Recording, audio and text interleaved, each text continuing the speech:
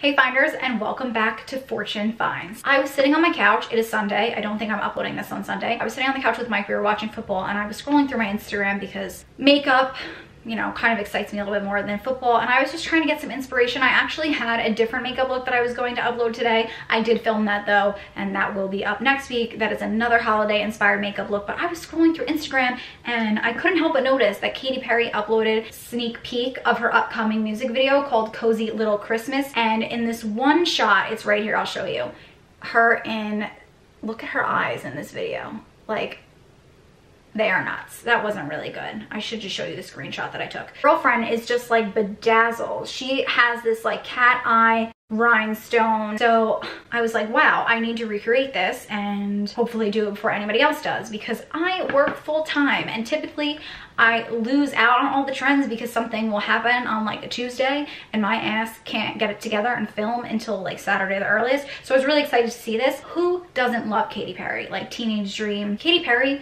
is always good for a bot, and I love a bot. I'm wearing a ton of rhinestones. I don't know if you can see them all. I really hope you can see them all because I spent a hell of a lot of time applying them.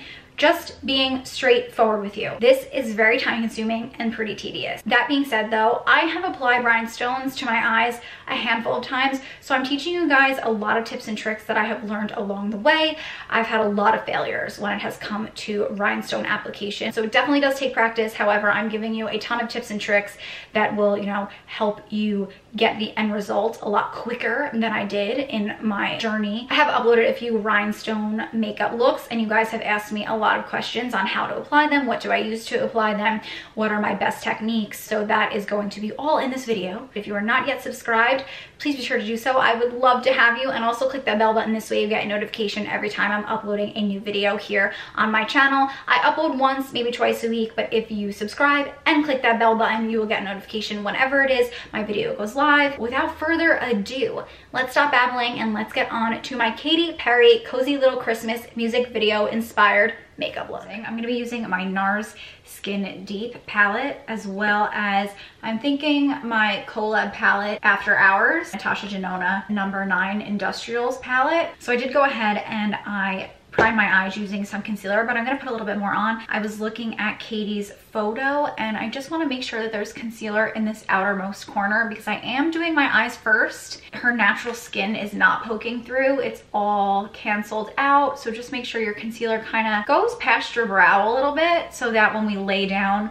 those jewels out here, we don't have to worry about adding makeup afterwards because that's going to be nearly impossible. So I'm just adding a little bit more to the edges. You can use any concealer if you want to know what I'm using. I'm using the Kokie Be Bright Illuminating concealer. I'm going to hop into my Natasha Denona number 9 and I'm going to grab this champagne-ish shimmer right here. I'm going to take that on a flat brush and I'm just going to put this all over the lid, and I'm using this to set that concealer. Now, as always, when I do recreations of looks, they don't look exactly the same in the end, but I want it to definitely resemble it. So I'm bringing that into the inner corner. We do want to brighten up the whole lid.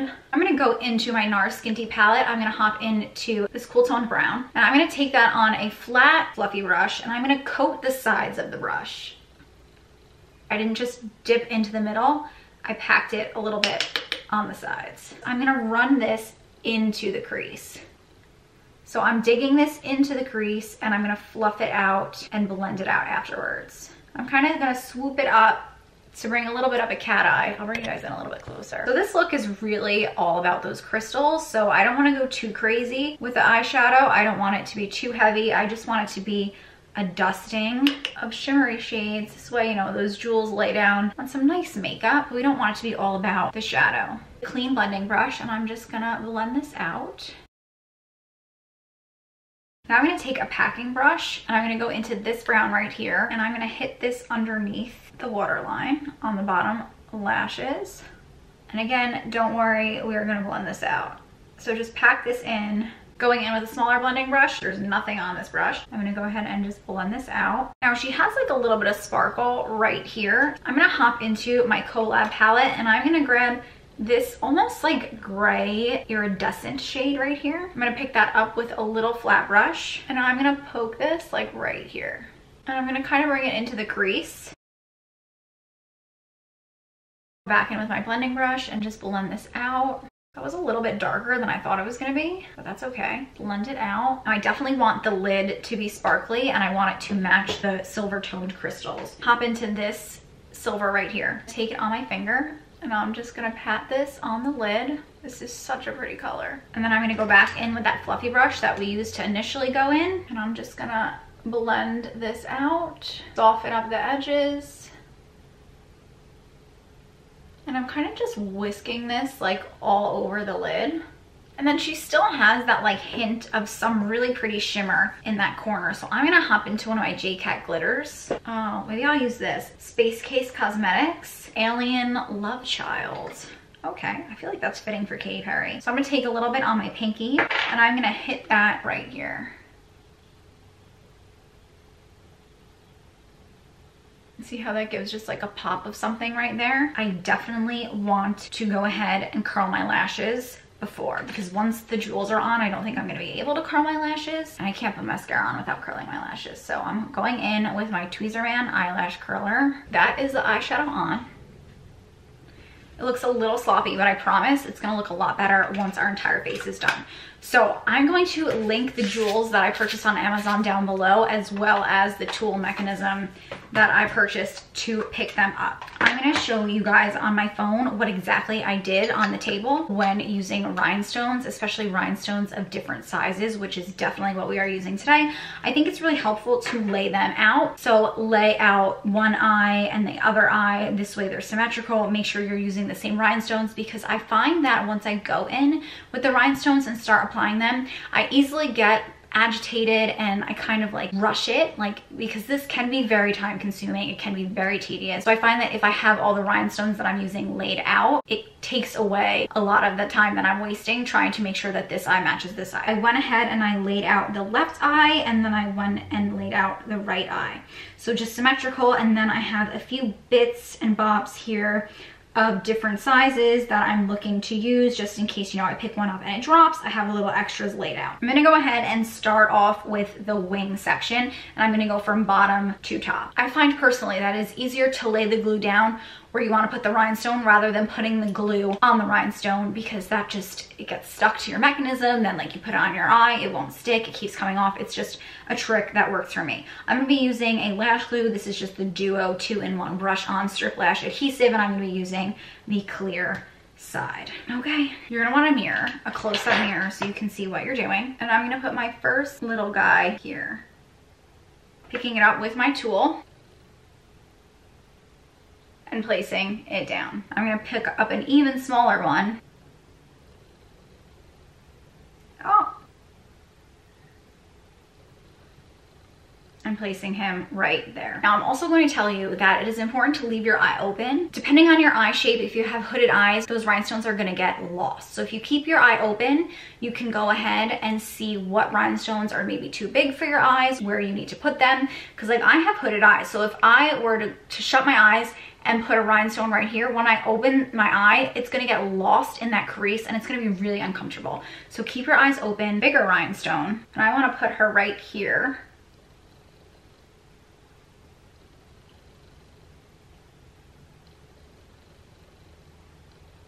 And see, that rhinestone was close to being too big for my eye, but I already measured it out and you can still see it when my eye is open. So I'm gonna bypass that fold and put one on the top of my fold, because hers kind of goes down, but mine cannot go down because I have that fold.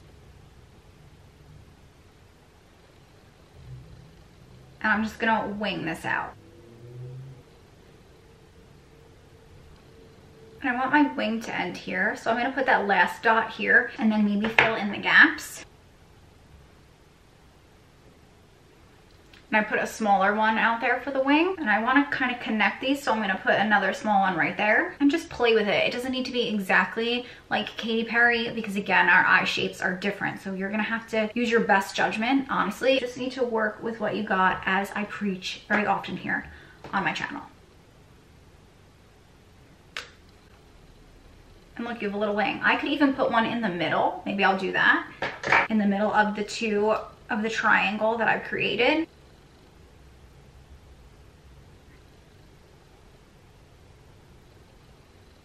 Wow, that's really pretty. I'm gonna put one right here as well. Okay, now for me, I kind of just like to lay down the outer and the inner corners. It's just something that I like to do. I like to create an outline before I go ahead and fill in the rest of the eye. So I'm gonna go ahead and put 4 little jewels, and then we'll work our way back onto the lid. 1, 2, 3, 4. Oh, I can't really see where I put them though. She definitely has bigger ones on the lid, but hers are way too big for my eye. So I'm gonna go ahead, I'm just gonna pick up one and see what it looks like on my lid before actually putting the glue down and committing to it. I can probably get away with another one right there. And it kind of just looks like she has bigger ones all over her lid. So I'm gonna place them where I see fit according to my eye. And I'm gonna put little ones in between these so it doesn't look like they're all just like the same. See how that kind of like created a wing? If I close my eye. And then I'm gonna throw some up here because it looks like her wing is a little bit thicker up top. I'm gonna put a couple little ones up top because I think that'll look cute right in the crease. Well, not right in the crease, right above my crease.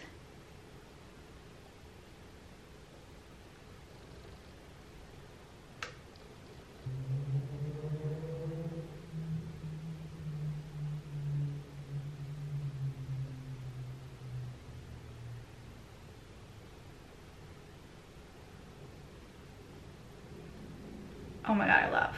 All right guys, and this is one eye bedazzled. Now you're gonna notice when my eye is shut, there's a huge gap. But again, that's because I have hooded eyes. If you don't have hooded eyes, you can go ahead and fill in that gap, but look, there's none in the middle. I kind of made like a super wide wing, but you know, like super wide and then turned into a wing. That's just flattering for my eye shape. See, there's a gap here, but then when I open my eye and I look at you, you wouldn't see those jewels anyway. So yeah, and even if I did put jewels in there, because of that fold, it would be really uncomfortable and they would be bulging from my eye. When you play with rhinestones, it's all about placement for your eye shape.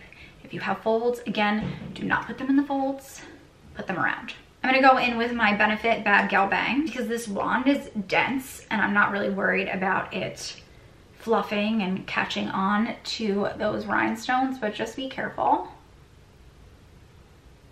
If you wanted to use falsies, I would definitely put the falsies on and then put the rhinestones on, but I don't really feel like dealing with falsies today. I'm gonna hop off camera, finish off the other eye, and then we will meet back here to finish off the rest of the face. Okay, so as you can see, I'm gonna go ahead and shut my eyes, and for the most part, these are pretty symmetrical. I took my time, I just made sure that these rhinestones mimicked these rhinestones, and as you guys all know, my eyes are kind of 2 different shapes, so where it is kind of a little difficult for me to apply a normal wing and have it be even on both sides, it's a lot more difficult to apply rhinestones. So the wings aren't perfect, but for the most part, I'm very, very happy with how this came out. So I'm gonna go ahead, I'm taking a Neutrogena Makeup Remover White. I have Fallout from that Natasha Denona palette, and I don't wanna mix this glitter in with my foundation. I really want the only glitter part to be my eyes because the rest of her face looks pretty matte. I already did my skin prep. I will list it down below for you guys. It's the usual. So in this photo, which is a really crappy photo, her skin looks really flawless. There's not a lot of contouring, so I think we're gonna do a little bit of light contouring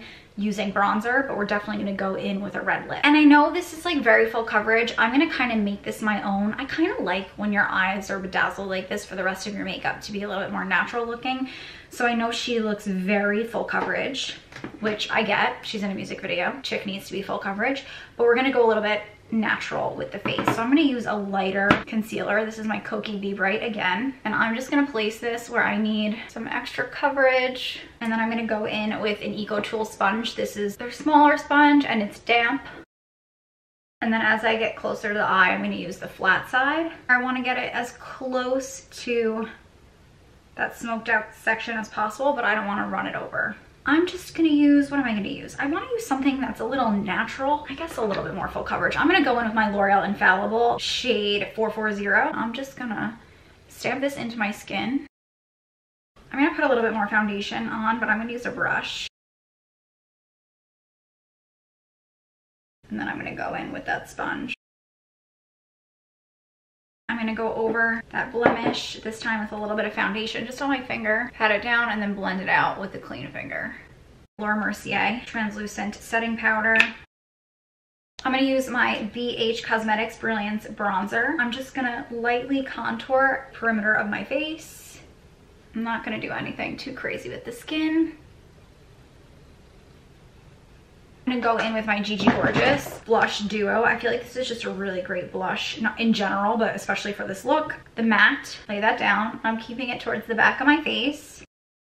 And then I'm gonna dust off the excess on my arm, and then I'm gonna go in with that shimmer and just put it right over. Actually, I kind of wanna take a looser brush and go in with that shimmer. I think it'll distribute it nicely. See, and it just gives a really nice glow. I'm just gonna take this like flat brush and I'm just gonna run this down my nose.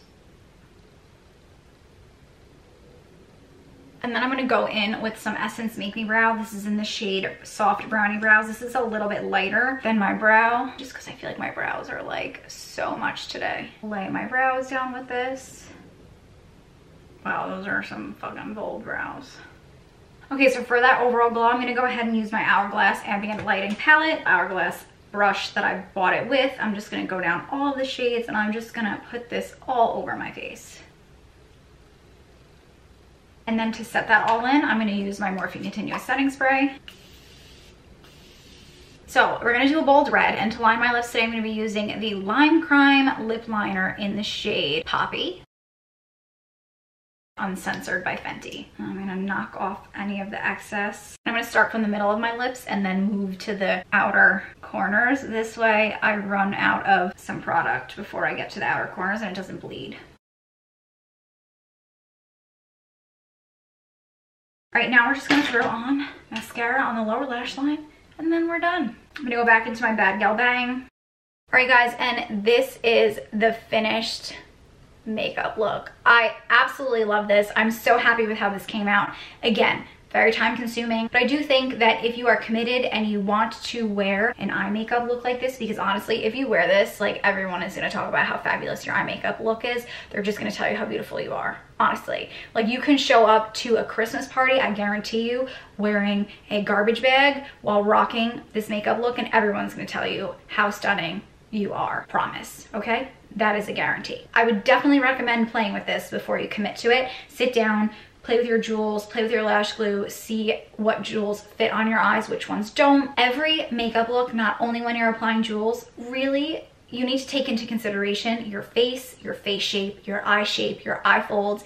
Don't place a jewel where you have a fold on your eye because it's going to be very uncomfortable. It's going to be bothering you the entire night and you're not going to enjoy your holiday party. You're just going to be looking forward to the minute you get home to go ahead and wash off your eye jewels. With that being said, I did want to mention to you guys, I find that the best way to take off these jewels, especially because look at how many are on my eye right now. You would think that this would take a while to take off, but the best way to take off rhinestones is using the Neutrogena oil-free eye makeup remover. It comes in a bottle in my bathroom and I'm too lazy to go get it, but I will definitely link it down below for you guys.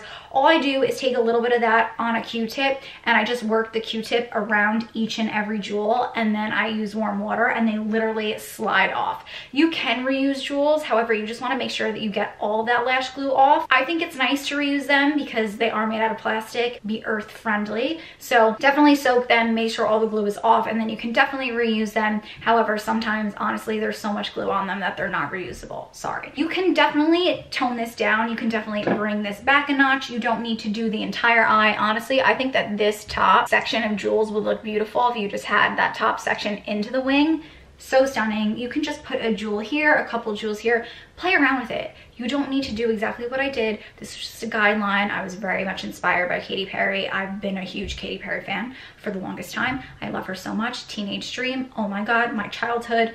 Oh, so happy. So I really hope that you guys enjoyed this video. If you did, again, please be sure to subscribe. Click that bell button this way you get notification every time I'm uploading a new video. I had a great time as always. Thank you guys so much for joining me, and I will see you in my next one. Bye, Finders. Mwah.